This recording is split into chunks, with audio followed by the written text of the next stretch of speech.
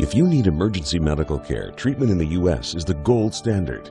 But when it comes to prevention and managing chronic disease, that's another story. We've got big problems. We're overfed and undernourished. We've not only supersized our fast food, but our waistlines as well. The U.S. spends more on prescription drugs than any other country. But in Japan, instead of popping a pill to treat the symptoms, they search for the underlying cause. And it's working. People in Japan live longer than we do. People in Japan weigh less than we do. For years, people in Japan have been drinking a very special water.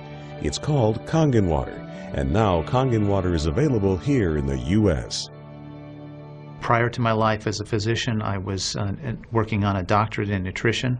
I have a bachelor's and a master's degree in nutrition and completed my PhD coursework prior to starting medical school. So my background really began in nutrition.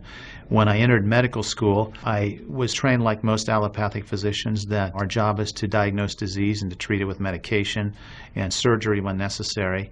And so I followed that model for the first few years of practice. I began to turn back towards my nutritional training and trying to help them understand nutrition as well as exercise physiology and activity as a means of helping them improve their health and reverse some of the chronic diseases that I was seeing on a regular basis. Many processes within our bodies produce free radicals. Free radicals are entities that have lost an electron. They are positively charged. They come from the breakdown of foods, from the breakdown of toxins, and they enter our bloodstream. These free radicals are potentially harmful to cells. They will attach themselves, for example, to the lining cell of an artery. And when they do, they will produce an injury. That injury will create a response in the body trying to heal it. Platelets will come from the blood and try to plug that injury. And in the process of making a clot, in the process of then bringing in scavenger cells to repair the damage, the blood vessel is damaged. That's one of the theories of atherogenesis. I've been here for over 20 years as a dentist, and prior to that I was a dental hygienist. When I worked as a dental hygienist, I got very interested in nutrition and the nutrition and how it relates to the teeth and how it relates to the person. I've been asking every patient, most of the patient comes every 3 years or so. So I observe every year carefully, and I tell them your colon becoming very firm and tight and developing more pockets. So you have to change your diet, to my diet. Then they improve year by year. That's at least like 2 years, 3 years later, their colon becomes soft and pliable. Even you have a lot of pockets, diverticulosis, which can create thickening of intestinal, the muscular layers. So this diet can change your body situation. I tell my patients that we are one big biochemical reaction. Everything that's happening in our body is a biochemical reaction. And for biochemical reactions to occur, we need a solvent. And the solvent in our bodies is water. So there's no question that the most important thing that we can do is hydrate our bodies. Acid reflux, as you know, is a huge problem in our country. People who are obese tend to have it because their stomach and their gastroesophageal junction gets shoved up into the chest. Their lower esophageal sphincter isn't tight. And the esophagus is squamous epithelium. It's a different lining from the stomach, and it doesn't tolerate acid. So when the valve that connects the stomach to the esophagus, that interconnection doesn't function, the acid suddenly starts bathing this lining of the esophagus in acid, and it can't tolerate it. It's painful. People have that terrible sour taste in the back of their throat. When we treat chronic disease with medication and we don't really attack the root cause, which is oxidative stress, free radical damage, we're not really treating or curing the disease, we're managing the disease. Antioxidants have become very, very popular because they are electron donors. And when they meet a free radical, that free radical gets what it wants. It gets its electron, and it's neutralized. Now, the oxidation reduction potential of Kangen water is gigantic. It's about 30 times greater than the famous green tea. Everyone knows about green tea being a profoundly good antioxidant. Fruits, vegetables are considered antioxidants. Kangen water at a pH of 9.5 can have a negative, which is an electron donating reduction potential of up to 600 millivolts. It's measured in millivolts. You couldn't eat enough fruits and vegetables to get anywhere near that amount into your system. We rely on oxidative stress to kill bacteria and viruses and fungi.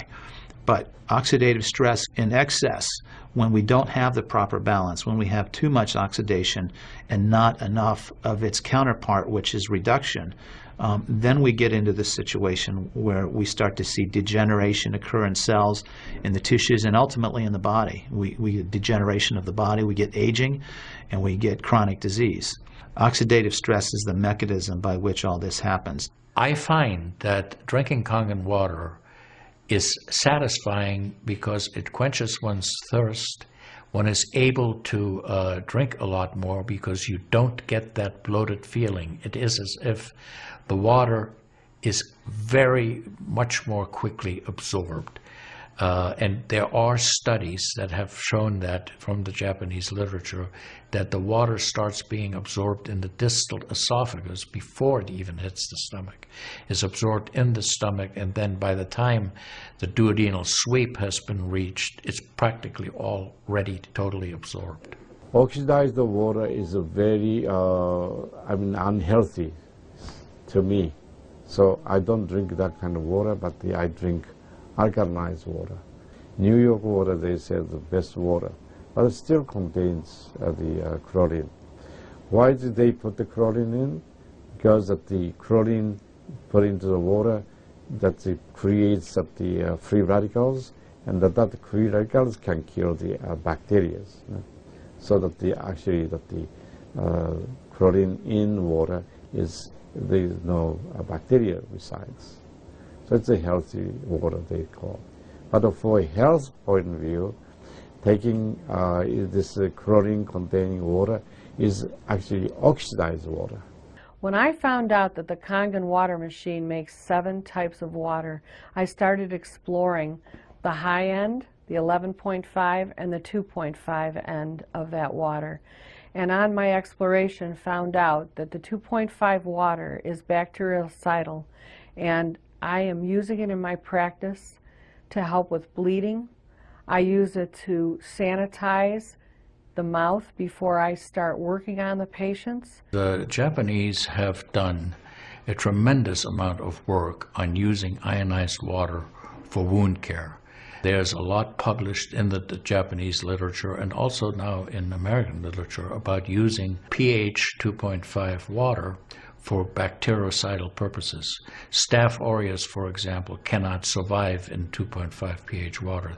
The kill ratios are dramatic for this, and so it stands to reason that this would be beneficial for contaminated wounds or even infected wounds. The Japanese, for example, treat diabetic ulcers with ionized water with a low pH and find that to be extremely successful.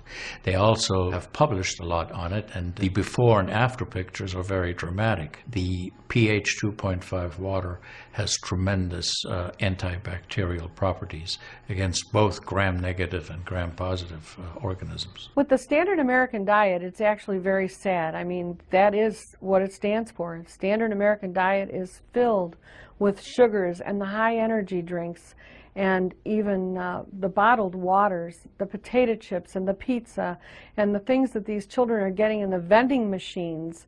All of that is acidic. You think the skin is only young? No, artery is young too. Most of people who are eating a lot of beef, meat, and a lot of oxidized waters, they tend to develop more narrowing strictures. And many people, even in the 50s, they had bypass procedure, the stenting, all kind of problems in the artery. One of the things that you learn is called primum non nocere. Above all, do no harm. That is the duty of a physician. It dates back to Hippocrates. None of us want to do harm.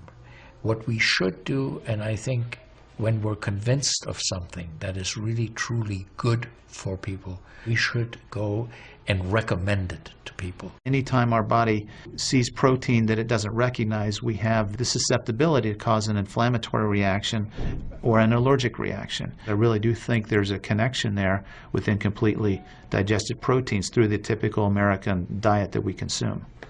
Periodontal disease affects 75% of the population. And periodontal disease is a silent disease of the mouth.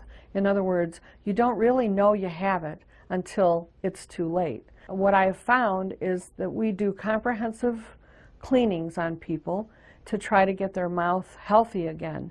But we use as an adjunct the acidic water that we make here at the office with our Kangen machine, and we use it under the sulcus of all the teeth, in other words, around the teeth and the gums, to clean bacteria during our procedures. And we also send the patient home with the water, because I'm sure you've heard the eyes are the mirror to the soul, while the mouth is the mirror to the rest of the body. Look at Japan. The country of Japan has the highest consumption of ionized water in the world. Now, I'm not saying it is necessarily a direct effect, but they are also #1 in overall health care in the world and #1 in longevity in the world. When we compare that to the United States, we're number 38 in longevity and in overall health. The Cubans have better health than we do. We need to respect the fact that we have all these built-in mechanisms to help us fight disease, to maintain our health. But we need to support ourselves in that healing process by eating natural foods, by drinking the right type of water, by managing stress, by getting plenty of exercise and plenty of oxygen to our lungs. This is a very important. You just change your diet very little bit. Enjoy the health, enjoy your longevity too. I think #1 most important thing is water. To drink water, alkalized and ionized water, which is Kangen water. I'm very excited that Kangen water is here to help both children and adults alike in my practice, and my patients are loving it. I've had the great fortune in my life to have graduated from one of the finest medical schools in the world, Harvard. I was trained in the Harvard residency program. I've spent my entire professional career affiliated with that institution. One of the best things, next to being affiliated with this great institution, has been my discovery of Kangen water. For those of you who are trying to optimize your health and trying to do everything you can to have good health, to maintain your health, preserve your health, my plea is just try the water. In Japan, they have a saying, Mizu wo kaereba, jinsei ga kawaru. Translated, change your water, change your life. Do yourself and your family a favor. Ask for a free sample of Kangen water. Try it and see for yourself.